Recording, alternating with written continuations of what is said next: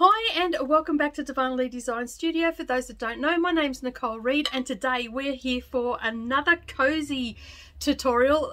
This time we are making a plate cozy. So as you can see, it goes right around your plate and you'll be able to use it in the microwave. So let's get started.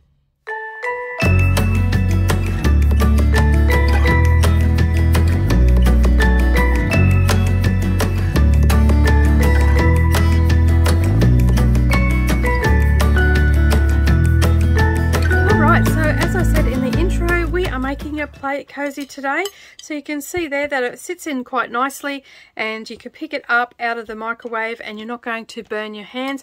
The darts are pretty easy, and so let's get into it. All right, so we're here to make a plate cozy. Now we've got to do a few things to before we can start. We need to cut some fabric and we need to cut some batting.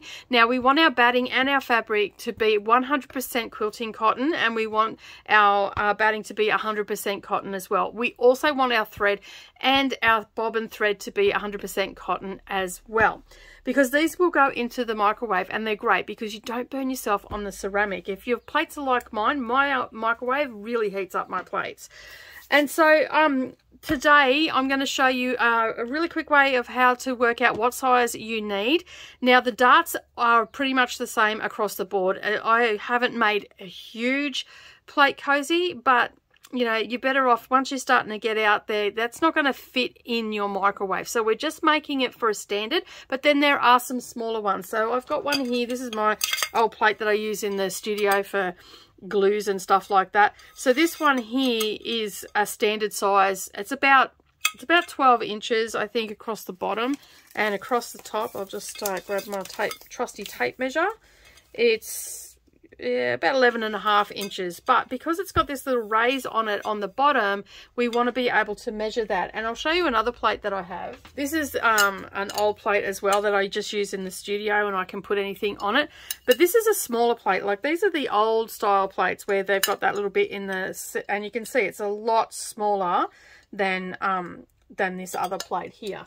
So how we work out what we want to make our our plate cozy, we just flip our plate over and we grab our tape measure and put it right on the edge, and then through the center I just measure across, and you can see here that with that rise it's almost 12 inches. So I'm going to add an inch onto my square that I need. So my batting is actually 13 inches, okay, and for the other one it would be a lot smaller, and so I would just, because it doesn't have a bigger rise, so you can see here the rise isn't as big, so I'll just pop that on there.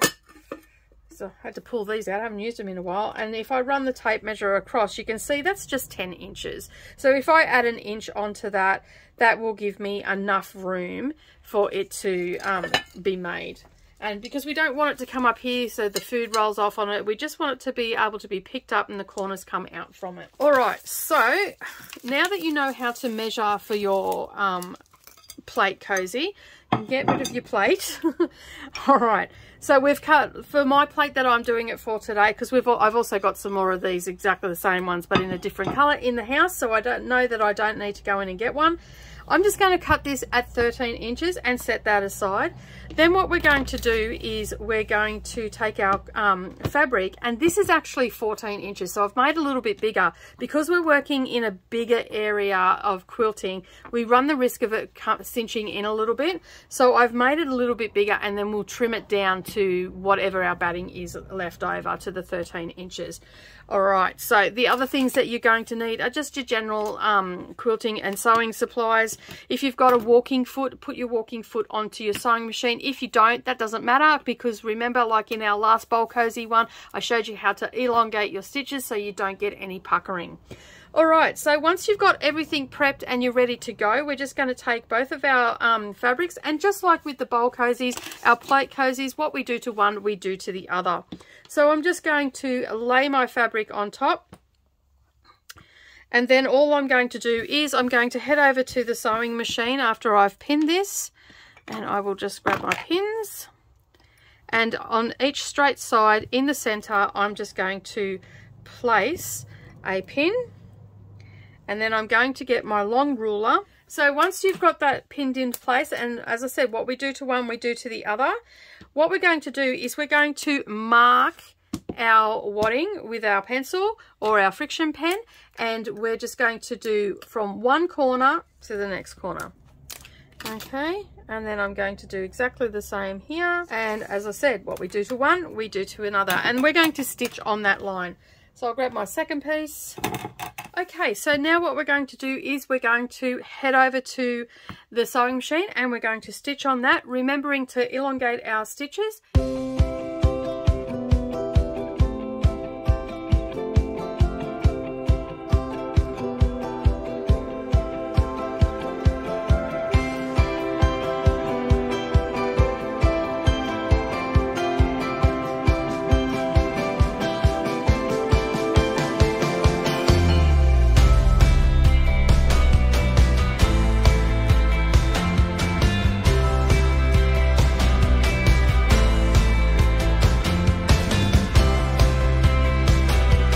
Okay, so we've done that. We can remove our pins now, and as I said, what we do to one we do to the other. So now what we can do, we can see here that we've got no puckering, so it hasn't curled up, and having your fabric down on the base of your sewing machine really does help with that. And the same with this one, and you can see my stitches are quite long, and that way I haven't got any bunching up or anything like that. All right, so our fabric is a little bit bigger than what we need, so we're going to grab our ruler and we're going to trim off our little bit of excess fabric, and we're going to make sure that we don't cut into the batting.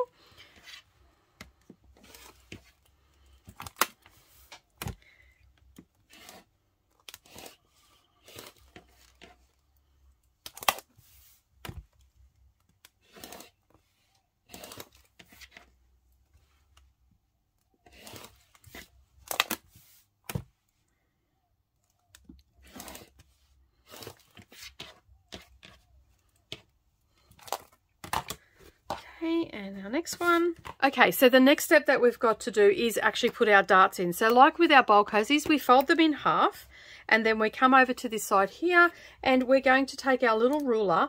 The difference this time is we're not going to go up an inch, we're only going to go up ½ an inch. So we're going to place our ½ inch line on the fold of the fabric, and then we'll grab our pen and we're just going to place a mark so you can see it. And then we're going to have the edge of our ruler on the edge of the fabric, and we're going to come down 2 inches. Okay, and then we're going to join the line from here on the point on the edge of the fabric, not the end of the line. So from the edge of the fabric to the fold, and we're going to mark a line. And you're going to do exactly the same on the other side and for the other one. Okay, so you can see here that that is just a tiny little dart that we're going to put in, and that's going to keep it a little bit flatter but still give it that little bit of curve. Okay, so then we're going to come down 2 inches again and we're going to mark it.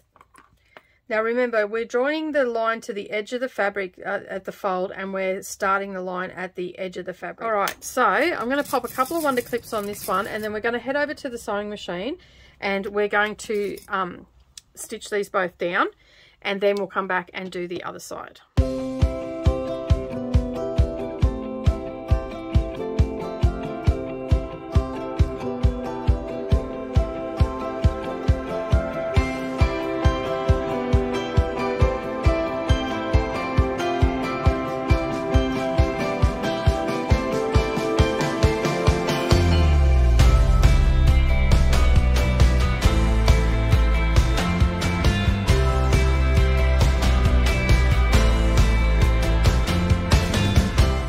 Okay, so now that we've done that, we're just going to grab our scissors, and then we're just going to trim off our little triangle just to take a little bit of the bulk out of there. So you can see there I've just taken a little bit out, and we've just taken that tiny little snippet out. And now we need to do the other side. Okay, so you can see there it's just starting to give that shape to it. We've got our little dart in there, and as I said, if you back stitch at the beginning and at the end, you're going to get a nice crease for your dart, and it's not going to come apart. All right, so now all we do is, like with the bowl cozy, we just fold that over, line up our raw edges and line up our seams, get them to nest. So we know we're in the right spot, and lay everything flat.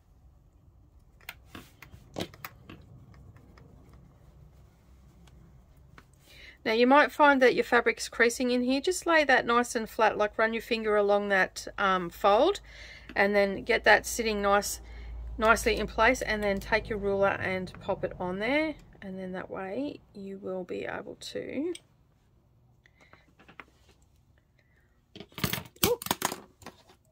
flying pens.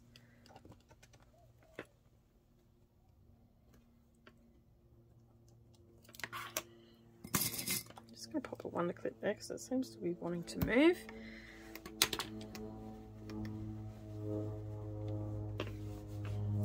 If you can feel any lumps in there, just put your hand in there and roll them out.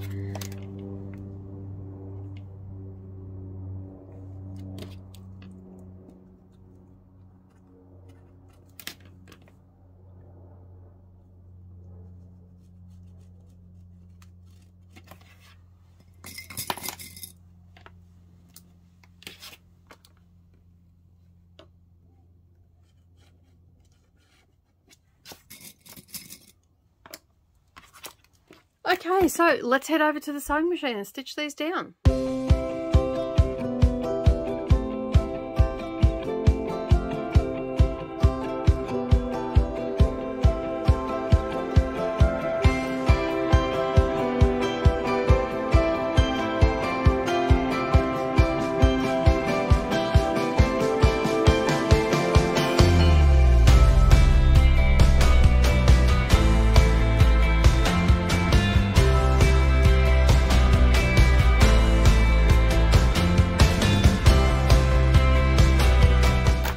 Let's get rid of our little triangle. Okay, so now that we've done that, we've got our little darts in there. You can see it's just sitting there and it's just starting to curl up, and that's exactly how we want it to be. So with your fabrics, one fabric facing up and your other fabric facing down, okay, we are going to line up our darts and put some wonder clips there, or you can use pins if you don't have wonder clips. We're going to line up our raw edges as well. Get it to lay nice and flat as we're going around. Okay, so we have now clipped all that together and all our raw edges are lining up. Now we do have to leave an opening. So what I like to do is I will just draw about a 2-inch gap, and that's where I'm going to turn it through. Now it is a little bit tight, but it makes it a little bit easier if you do it on a straight edge. Okay, so once you've got that done, what I like to do is I like to round the corners. So basically what I'm going to do is I'm just going to grab something that's got a bit of a circle on it, and this, I've got a couple of these laying around and they work out really well. You can use the tops off lids as well, so this will work as well. But I generally just use these little glass containers I've got, and all I do is I come up to the corner,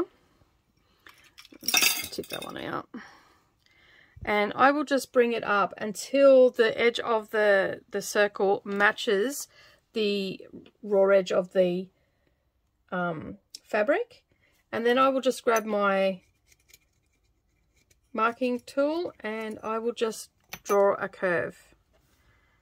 Okay, and I'll repeat that all the way around and I get it to come down.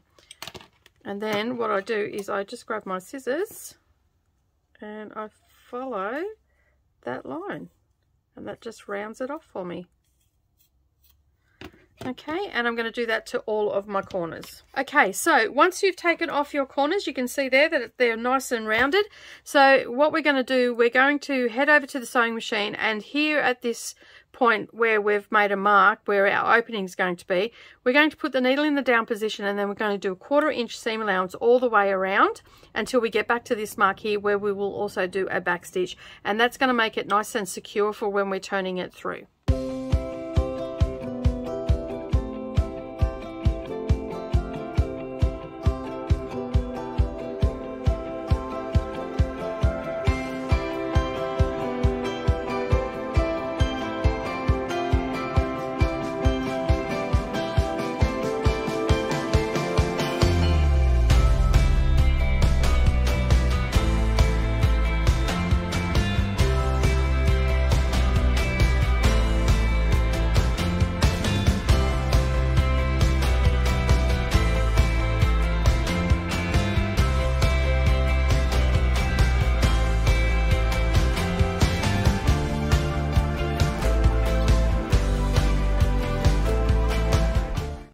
Okay, so we now have our stitching all done.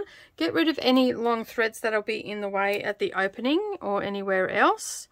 And now what we're going to do is take our picking shears, and we're on our curves, we are going to pink them. They'll help to get a nice, neater finish all the way around.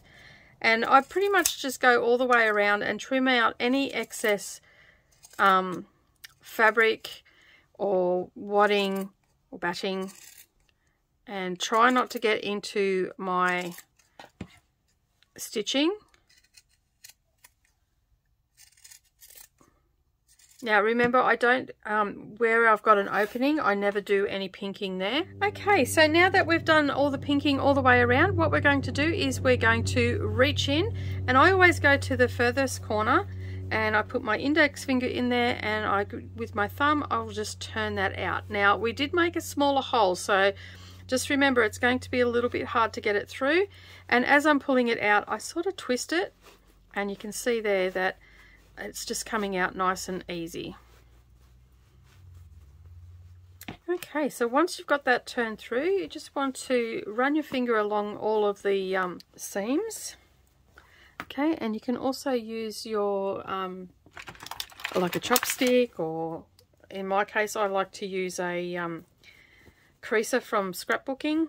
Alright, so we've got our opening there, you can see that there. And I'm just going to roll those seams so they just sit a little bit nicer before I put the iron to it. And then I'll give it a really good working here where the darts are. Alright, so we have our rounded corners. We've still got our opening there.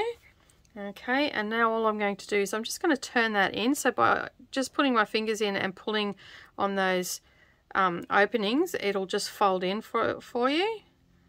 And then all I'll do is just make sure that it's lining up properly. I'll just pop some wonder clips on it.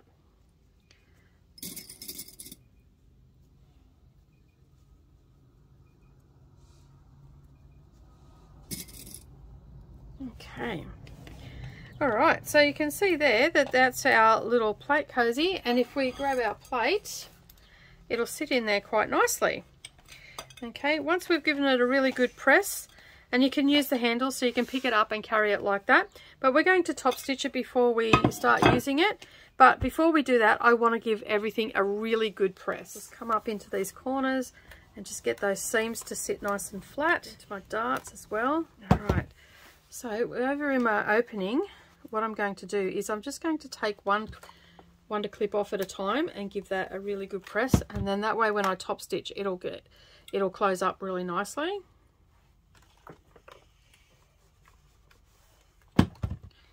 Gets a bit hot, so just be careful.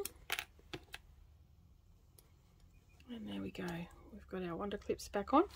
Alright, so let's head over to the sewing machine and close that up and do our top stitching. Now don't forget to make sure that you elongate your stitches, and that way they'll match the stitching that you've got there.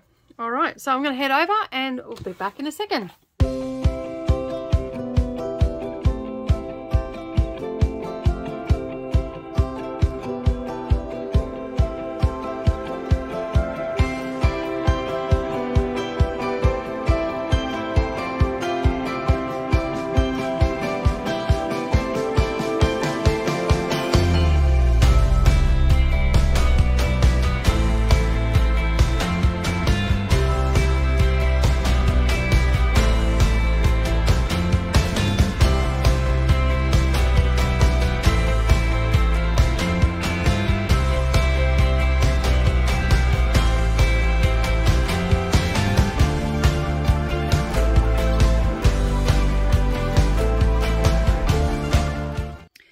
Okay, so that is it. We've top stitched down, and as you can see, you cannot tell where I've stopped or started. And as I say, I always do, I start away from my opening and I finish where with a back stitch. I don't start with a back stitch. But that is our little plate cozy, And you can see there, it's quite easy to pick up. You've got plenty of room to pull it in and out of the microwave. Well, thank you so much for joining me today. I do appreciate you being here. As you've seen, it is a very easy project to make, and it's easy to carry your plates. No more burnt fingers from the hot ceramic out of the microwave. If you like this video today, don't forget to give it a thumbs up down below. If you're a returning viewer or you're new here and you've yet to subscribe, make sure you hit that subscribe button and the little bell icon beside it, and then that way you're not going to miss out on any future posts. But that's it from me today. Have a wonderful day, everybody. Happy sewing, and I'll see you all again next time. Bye for now.